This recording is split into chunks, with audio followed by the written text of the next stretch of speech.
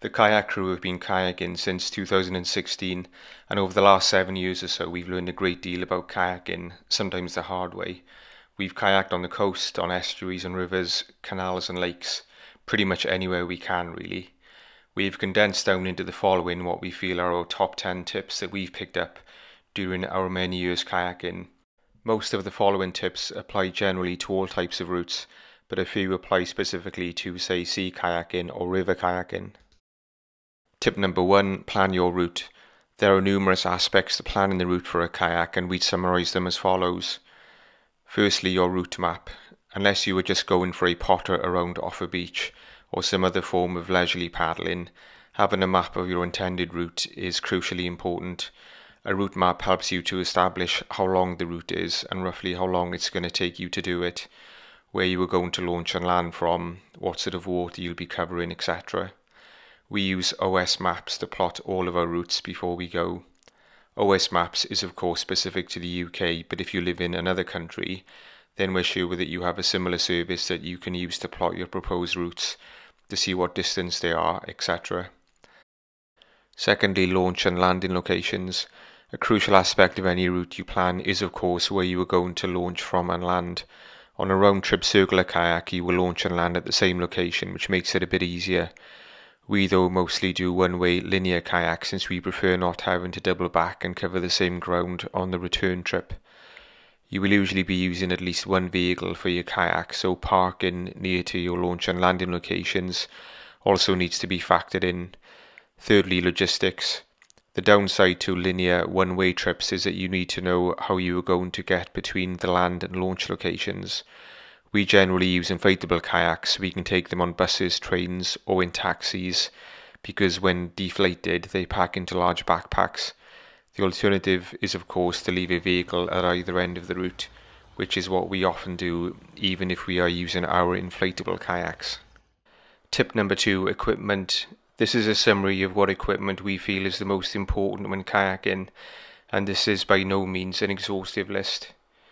Firstly, paddles. Paddles can cost anywhere from £30 to over £500. Next to the kayak itself, your paddle has the biggest impact on your performance in the water, so we think it's worth investing in a good paddle. The main benefits of expensive paddles is that they are much stiffer and help to propel you through the water much more efficiently. Secondly, personal flotation devices, or PFDs. PFDs are a safety item which will assist you in staying afloat if you end up in the water. We suggest getting one with good zip pockets since these are really handy for storing phones, keys and other items. We particularly like the high-backed PFDs since the back padding sits higher than the back of your kayak seat so that it does not get obstructed by the seat back. Thirdly, kayak seats. Most kayaks usually come with seats included. These are usually fabric seats which use strap to D-rings on the kayak using 4 straps. We usually add some form of seat padding to our kayak seats. Some inflatable kayak seats have inflatable bases such as on the Inuit X100. Fourthly, pumps. If you're using inflatable kayaks then you obviously need a pump. We have used a number of pumps but would recommend a pump that can inflate both single action or double action. We'd also recommend getting a pump which can both inflate your kayak and deflate it when you're done at the end. You can get electric pumps which speed up the inflation process, but you still need to use a hand pump to finish inflating your kayak to the desired pressure. Tip number 3, the weather. Checking the weather forecast is crucial when planning any kayak, especially if you're going to be on open water such as on the sea. On open stretches of water like the sea, wide estuaries or large lakes, you generally want to be paddling with the wind behind you since paddling against a strong wind can be a case of 2 steps forward, 1 step back. Inflatable kayaks are more susceptible to the wind than hard-shell kayaks because they sit on the water rather than in it. Strong winds are the nemesis of kayakers, and we generally do not go out if the forecast is that the wind is going to be in excess of about 20 miles per hour or so at the most. Tip number 4, clothing. Suffice to say that you should dress for the conditions, and clothing can range from a full dry suit in the winter to just a bathing and beach shoes when it's very hot in the summer, or anywhere in between. Clothing is more of an issue if you are paddling in cold conditions or where the water temperature is cold, such as in the early spring, late autumn or winter. When it's cold, items such as dry suits, semi-dry suits, dry jackets and dry trousers need to be considered. When it's warmer, it's simply a case of wearing what suits you. We would suggest avoiding anything made from cotton, since when it's wet, cotton tends to stay wet and sticks to your skin. Our advice is to take several layers with you that you can put on and off as suits you. We rarely get cold when we're actually paddling, since the effort of paddling actually helps to keep us warm.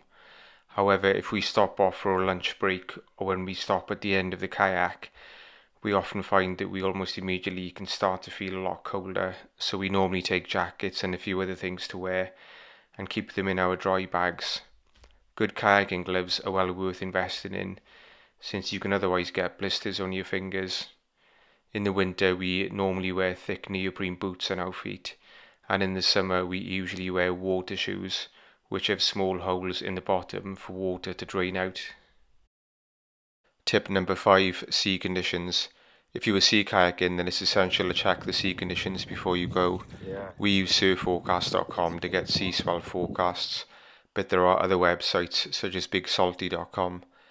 Note that sea conditions can change fairly quickly, so it's definitely worth rechecking the conditions the night before you go and even on the morning of the paddle before you set off. As a general rule, we do not go out on the sea if the predicted swell is more than about 0.8 meters at most, or if the wind is going to be more than about 20 miles per hour. We even use webcams to get a real-time view of what the sea is like for somewhere on our planned route or nearby to where the route is. Tip number 6, tides and tide races.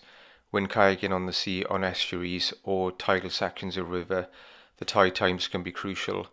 There are some sections of the coast where you have to go with the tide, since they are so tidal that you would struggle to go against it, although it's not as much of an issue on other sections. Remember, the tides generally run in cycles of about 6 hours, so there are 2 high tides and 2 low tides every 24 hours or so. Also, if it's a very tidal section of the coast, then you may have to carry or wheel your kayak hundreds of meters from the water to the top of the beach when the tide is out or very low. Tide races are usually shallower sections of the sea or where the water funnels through a channel between the mainland and an island. Such tide races result in fast-flowing and often turbulent stretches of water, so they are best paddled about an hour or so either side of high tide when the water is fairly flat. On estuaries, tide is crucial, since almost all estuaries have a strong tidal current, and you pretty much have to either go up them with the incoming tide or go down them with the outgoing tide. Another issue with estuaries is that they can empty out to a large degree for up to 2 hours, either side of low tide, exposing many sandbanks and mud flats, and it can become very difficult then to launch or land. Tip number 7, stay close to the shore. On sea kayaks, we would suggest staying within 200 to 300 meters of the shore in most cases, since the further out you go, the more chance there is of things going wrong. You need to be particularly careful where there is an offshore wind, since this can blow you out to sea. We have on a few occasions been caught out by the tide and wind and found ourselves paddling for our lives to get back to the shore. If it's a very calm day on the sea with very light winds, then we will sometimes venture out further, but in general terms, the closer to the shore, the safer you are.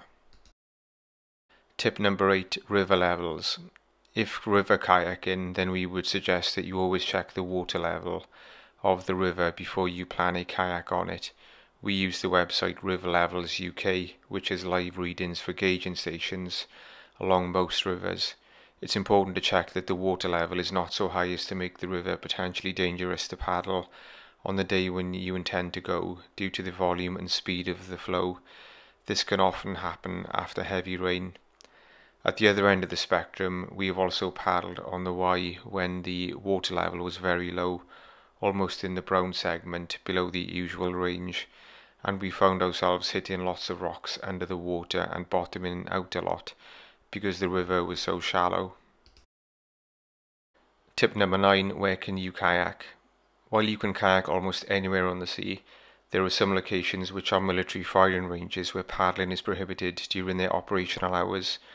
We found this out the hard way when we once unwittingly entered the Castlemartin firing range in Pembrokeshire and were politely asked to leave by one of their firing range safety boats.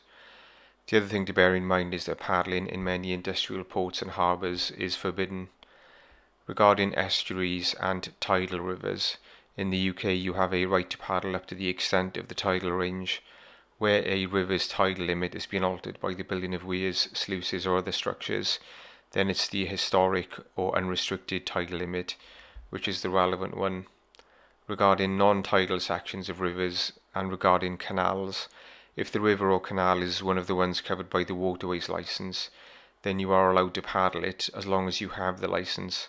If the river or canal in question is not one of the ones covered by the waterways licence, then the position in the UK is slightly unclear.